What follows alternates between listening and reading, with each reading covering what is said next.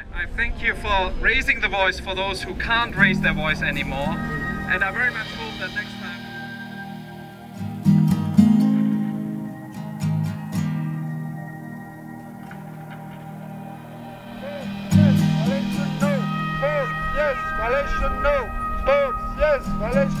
Your protests here are essential to let the government know that democracy and that human rights are part of societies and have to be part of societies, especially when big sports events are taking place.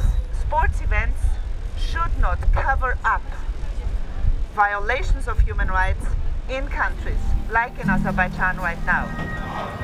My mom's health condition is really very bad. She's suffering from hepatitis C, the liver decay.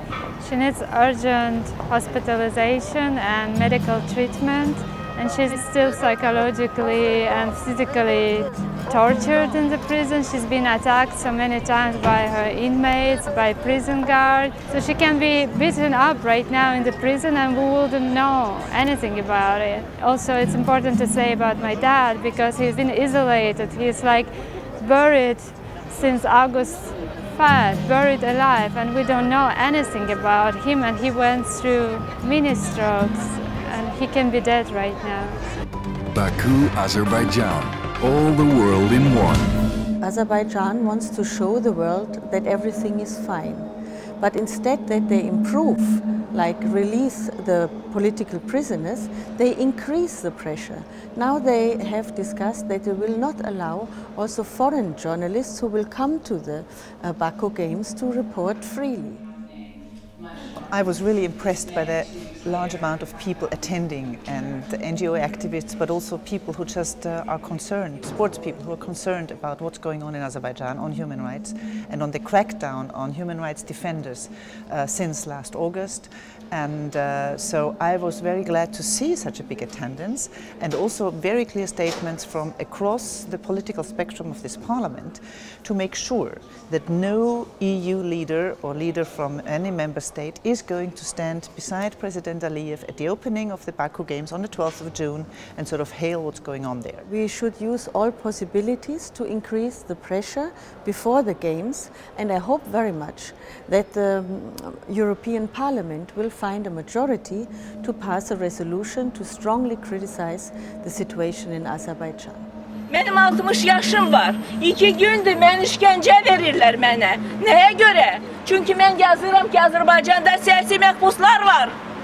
Prezident İlham Aliyev deyir ki, siyasi məhbus yoxdur. Hər şey yaxşıdır. What I'm expecting during the games, I don't expect now anything because the governments tend to continue their silent diplomacy. It showed the total failures. Since their arrest, nothing improved in my parents' case, and they're still behind the bars.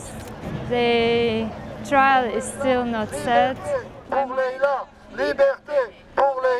The Sport for Rights campaign is a coalition of international organizations working together to draw international attention to the human rights situation in Azerbaijan in the context of the upcoming European Games. We're trying to capture the international attention that will be on the Games and show that there's more to the story than what the government has been putting out, the sort of glitzy, glamorous image they work so hard to promote.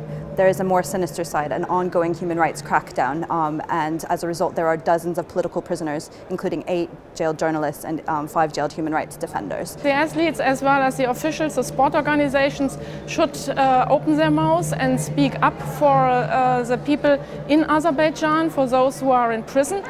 But they have to be careful, because if they do it during the competition in Azerbaijan, they might be punished by the organizers. So that's always very difficult for the athletes to really do something. As soon as the competition starts, it's always the same. People will just watch and nobody cares for any problems. So the time before the opening ceremony is the most important to really try to change something.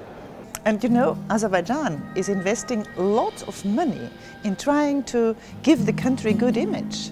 I mean, they could save lots of money if they just released the prisoners and allowed freedom of speech, allowed freedom of assembly, allowed criticism. I mean, in any society, in any democracy, it's so important to have critical thoughts and critical people express that. As politicians, we don't always like that.